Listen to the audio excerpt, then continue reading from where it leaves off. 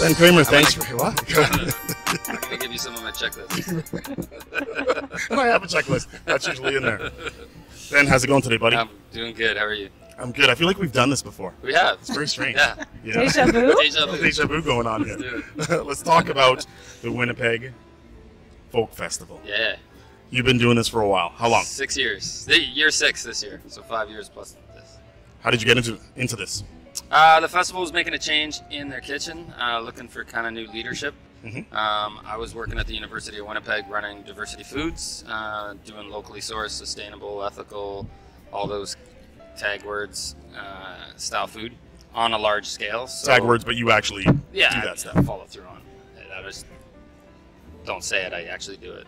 Right. We could talk about names of people later if you want, who don't. But yeah, no. So they were looking for somebody whose ethics matched theirs and did the kind of volume that they needed, and came to us, and we rolled in and figured it out. Who was doing it before? Like, well, what kind of food were they sourcing before? Who was doing It was similar. It was always the same style of ethics and whatnot. There was a couple of restaurateurs who were running it for 20, 25 years. Mm-hmm. It was just time to make a change.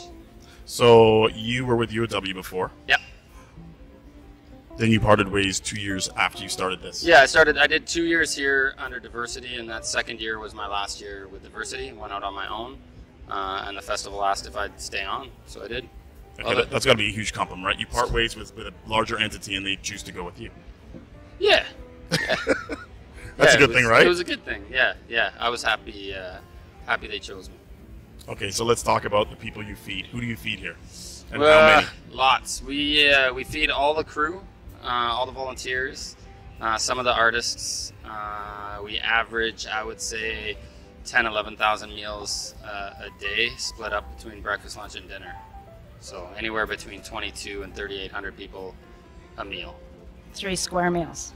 3 times plus snacks, and sometimes continuous food. What do you mean plus snacks? So let's say I've eaten my dinner. I'm a volunteer. I've eaten breakfast. It's in between breakfast and lunch. Yeah. And I want a snack of some sort. Yeah, we don't have official snacks, but we don't have a hard shutdown time either. So, if we're running lunch till 2 Mm-hmm. and we still have food, we'll just keep it open. Okay. And we'll keep feeding people who maybe missed the 2 o'clock cutoff, because out here in the heat with the festivities, people kind of lose track of time.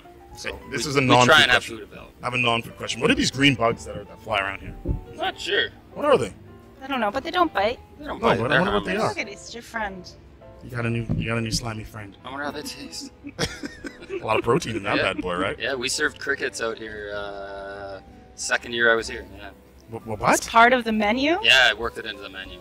It was like most people liked it. It was like an 80% Wow. success. How did you? Okay, so what do you mean? What was it? Well, at the university I was working with alternative sustainable proteins.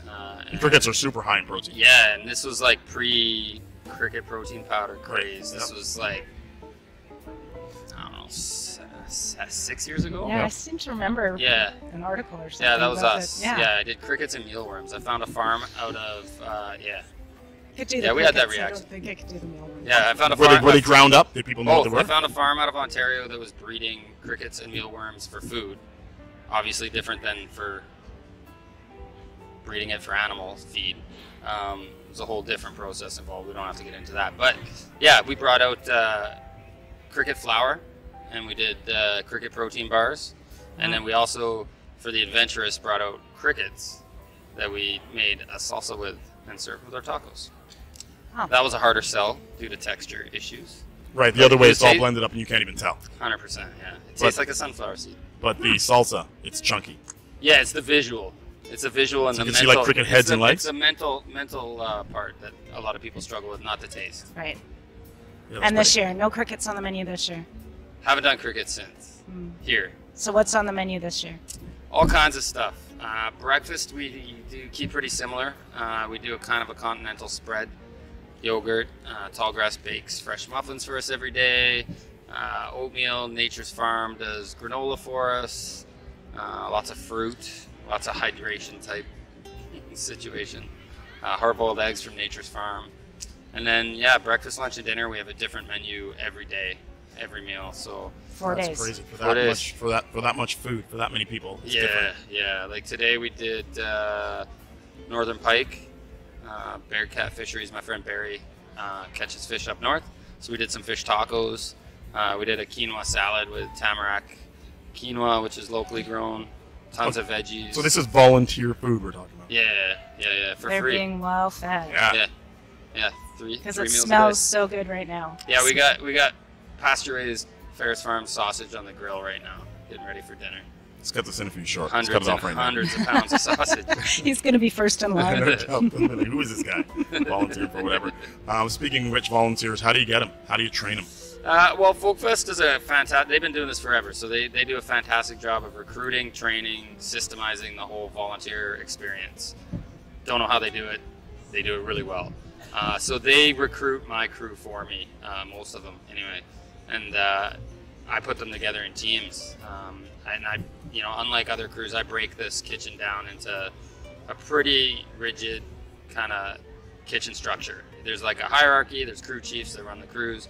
It's the only way it works doing this kind of work in this kind of volume. But it's great. Everybody has a blast, and we have a pretty high retention rate. People come back, so that means that I'm not pushing them too hard and I'm not being too mean. They're having fun. Wow, that's very strange for you. I know. How many kitchen staff do you have back there cooking? Just shy of 300. So It's big. I think it's the biggest crew that the festival has. food's important, Yeah, right? yeah. It's a lot of product to process. Do the same people have the same jobs all the way through? Like I'm cutting potatoes. Am I cutting potatoes every day? No. Every shift is different. So most crews, depending if it's a mealtime, your shift would be finishing cooking and then serving. Our crews also serve. And then if it's prep time, yeah, they're prepping. But every day is different. It's different items. To be honest, sometimes if you're working the 12 to 4 shift, you might be cutting potatoes for 4 hours. But tomorrow you'll be picking lettuce or chopping parsley or Right, something different. That would yeah, be, it's different every day. We spoke about local vendors supplying your food. Yeah. Right, and I know that obviously in this volume it may be a problem for local vendors to supply as much stuff as you're going to need. How do you handle that? I got 20 plus vendors this year, which is that's even unheard of for a lot of restaurants. I just piece it together. I give them a lot of notice. Wild Earth Farms is 20 minutes from here. They are able to do some decent volume. We talk actually in the winter about crops and volumes. I can't guarantee anything, but I give him predictions. He tells me what he thinks he'll have ready. You're having those conversations in the winter. Yeah, yeah. Well, that's when farmers are seed buying, right? So he needs to know volumes and what I want to commit to, or try. There's no commitment because it's Winnipeg weather. Could get nothing, if it's a bad year. But yeah, and then I just kind of piece it together. So if I need, 5,000 pounds of something, it's probably coming from 4 farms, not 1. Logistically, that must be hard for you. Yeah, it's a MacBook with spreadsheets. And when do you start? When do you start all the planning? Well, we have conversations in the winter, but a couple months out, we kind of get rolling. I kind of get into that headspace. We start having crew meetings. FolkFest starts recruiting volunteers. Probably a month out, we finalize a menu. But then we have to write a menu, and then we have to break that menu into ingredients or into recipes. And then we have to break those recipes into ingredients, and then we have to break that into quantity. Right. So That's a ton of it's work. Wow. And then once we do that, that's just figuring out how much food we need. Then we have to break that. We have 5 main crews that do all the prep. They all work 4-hour shifts. We have to take that menu and decide, okay, Friday we need this done. That means on Thursday, this crew has to do this, this crew has to, and then we logistically break it down into Work backwards. individual tasks. So that's you talking with how many people to figure that out? I do that with 1 helper. It sounds so fun. I do actually. Yeah, I like it. I'm pretty OCD. I'm really organized. That's one of the strengths of why I'm able to do big events and projects like this and Table for 1200. And I really love logistics, and I've been doing it for a long time, so I've got a lot of systems in place, and it's just replicating them and changing this and moving that. So we've gotten really good at figuring out quantities and breaking down tasks and timing. This is a huge thing, so it's a little harder, but yeah, it's just steps. It's just a lot of steps and walking through it. It's no problem. It's just No, steps, it's Kev. a lot of work, but the beauty is, like, I've gone over it so many times and reviewed it so many times from the beginning of the festival to the end of the festival before I even get here. Mhm. That by the time I get here, I feel like I've already done it. Mm. Like it's that. How far out do you set up your kitchen? I come out here Friday, the Friday before, to receive these big refrigerated trucks and get them in place. That's handy. Yeah, walk-in, 53-foot walk-in freezer. Yeah, that's crazy. That's great. So I come out Friday for a little bit. I take the weekend before festival off if I can. If I'm behind on paperwork and such, I work. But last few years I've been able to have the weekend off before. I come out here Monday for the day, spend most of the day out here getting organized. We feed some of the volunteers Monday, small amount, couple hundred, before the kitchen set up. Like a couple hundred. Couple No biggie. hundred. So like, yeah, Monday we do a couple hundred, just for the crews working and still setting up and cutting the lawns and doing all that kind of Tents stuff. and stuff. And then Tuesday it goes up, 300 or 400. And then Tuesday night I move out, like I stay out here. I rent a camper behind the kitchen, and I sleep out here from Tuesday until the following Monday. But yeah, Monday we a few hundred, Tuesdays a few hundred more, Wednesdays 600 maybe, 500, and then Thursdays, I don't know, 4,000 or something. Wow. Good Lord. You said this year is your smoothest year so far. So far. I guess It's today only is Saturday, day 3. It's Saturday dinner. I got three more meals after this. Which is Saturday, the big dinner day? Saturday is we were just talking about this earlier. I always say that Saturday is the hardest day or the biggest day. It's the most numbers that we do. Lineups are the longest. People are a little tired, a little cranky from the heat or the weather. Right, and because it's the pretty festival- hot this year, yeah. So but we've also been doing this for a couple days now, so the machine's running really well. Right, everybody knows their thing. Yeah, so it's interesting because somebody asked me the other day which is the hardest day, and they all were, but then they all weren't. So I was like, Thursday is the hardest day because it's the first day. Mhm. Actually, sorry, Wednesday is the hardest day because I'm out here without a bunch of volunteers, and we're receiving like thousands of pounds of food. So getting that organized is stressful because there's no help or very little help. Like as far as receiving it and putting it away and whatever. Yeah, you and if, like right now I've got 300 people, so if I need 10 cases of something, I'm like, hey, you 10 guys go get these 10 cases. Right, yeah, yeah. Wednesday, we're out here kind of solo getting organized, so that's physically an exhausting day. For sure. But it's great because there's nobody here and we can kind of get organized in peace. And then Thursday is the hardest day because that's the first day of a full crew. We've got everybody here all at once. It's their first day. They've kind of forgotten what they do from last year because they haven't been here for a year. Right. Everybody's kind of finding their legs.